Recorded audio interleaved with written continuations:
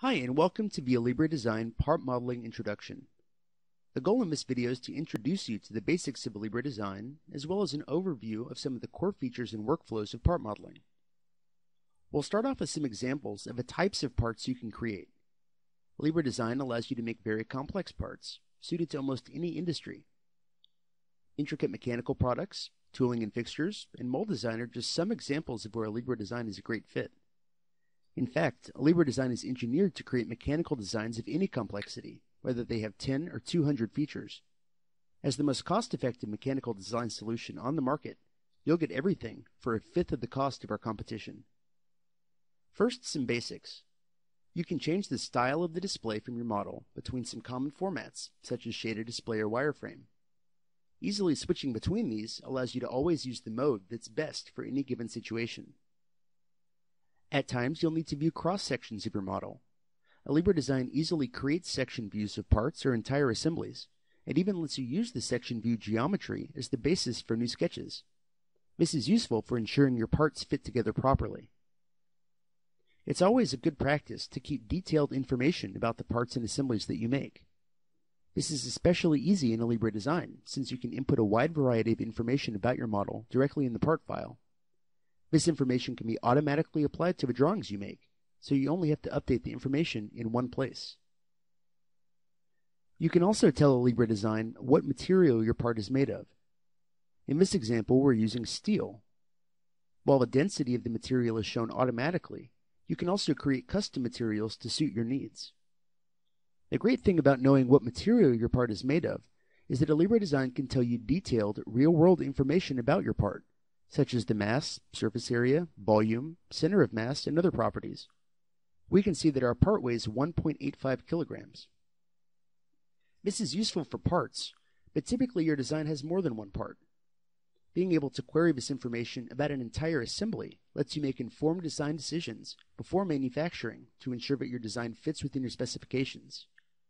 Here we can see that the entire chassis assembly weighs about 40 kilograms. Once your part is designed, making complex changes is as easy as double-clicking on what you'd like to change. Here we're modifying the size of a fillet from 5 mm to 2.5 mm. Making substantial design changes is also easy. Here we're changing the size of the entire part. We realize the part's width needs to be bigger, so we'll just double-click the dimension and modify it. Once we're done, we'll regenerate the model and the change cascades throughout the entire design. Notice the holes on the left corner have shifted automatically, since we defined them to be a certain distance from the edge. Here we'll show another example of modifying a part. We'd like to change the hole type.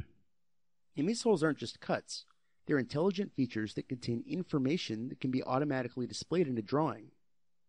We're changing the thread type here. If we made a drawing of this part already, this change would appear automatically in it. We'd also like to change the amount of holes and their placement. Changing things like this is fast and efficient in Alibre Design, and it's literally as easy as editing some values.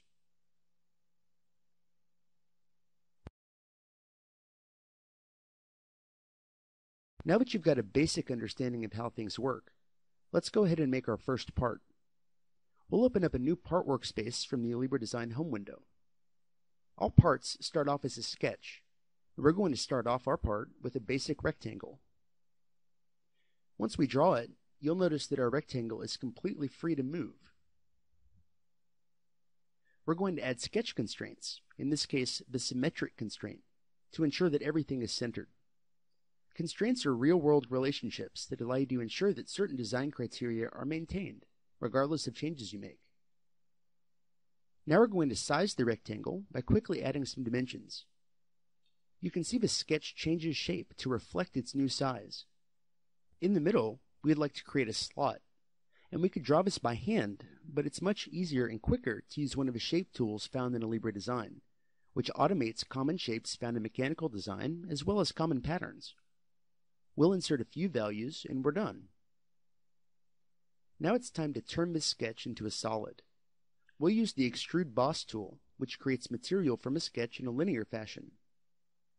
Now this part's supposed to be hollow, and we'll quickly hollow it out using a shell command, leaving each wall with a thickness of 0.2 inches. In the same way we created material earlier, we can use sketches to remove material as well. Here we're using a circular sketch to create a relief that goes through the entire part. After a quick sketch at a dimension, we'll use an extrude cut feature to finish off the relief.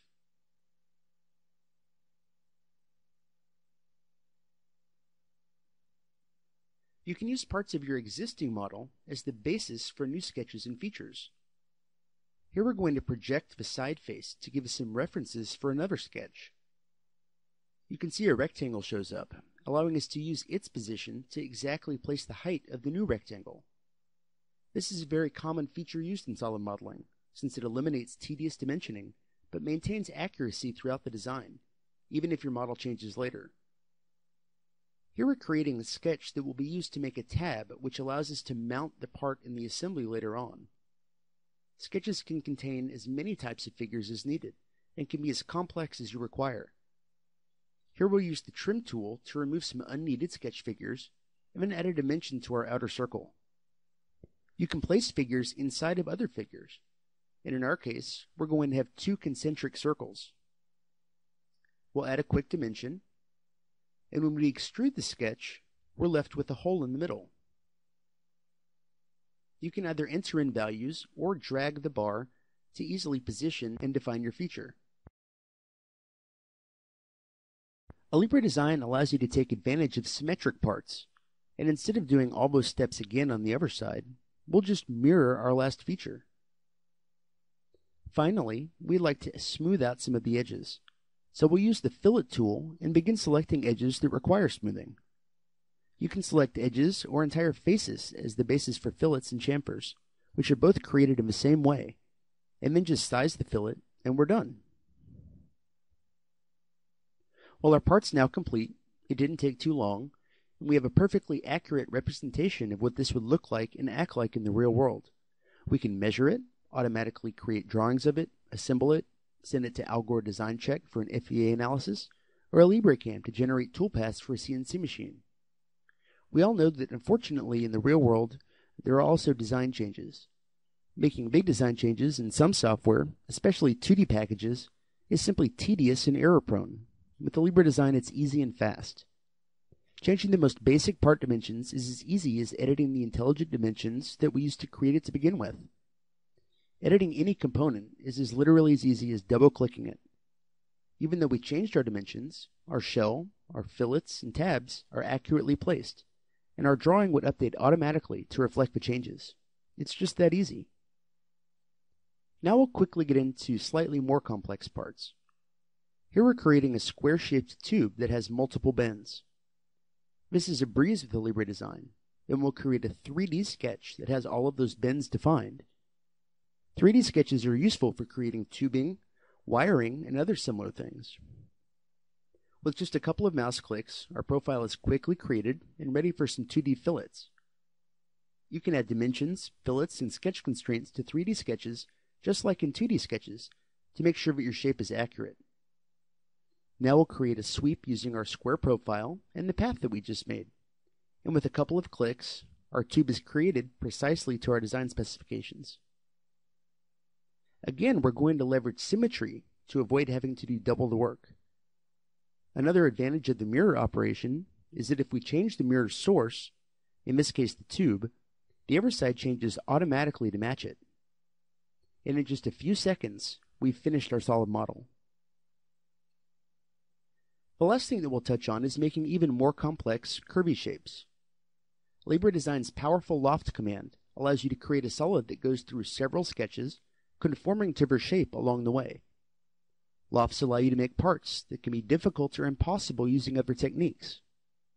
We'll start off by selecting the loft command, and then selecting the faces and sketches that we'd like to use.